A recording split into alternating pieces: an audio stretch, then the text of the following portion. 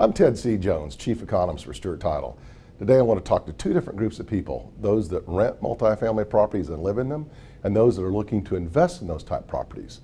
There's a firm out of Dallas, Texas called Axiometrics, and they track statistics and trends and occupancies and rents across the country. They found out in the second quarter of this year that rent increased 2.4% and occupancy nationwide averaged 95%. Here's the top 10 occupancy markets in multifamily housing in the country. Minneapolis is 96.9% occupied. New York's 96.8. Oakland, California, 96.8. San Jose, California, 96.5.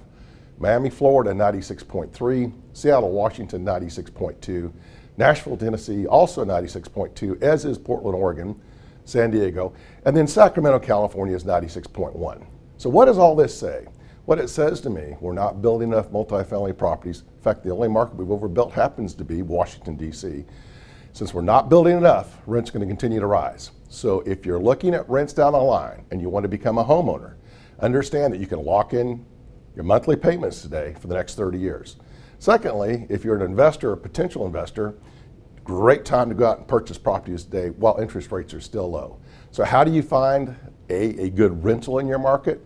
B, a good investment property to purchase, or C, the first-time home buyer moving out of those multifamily properties?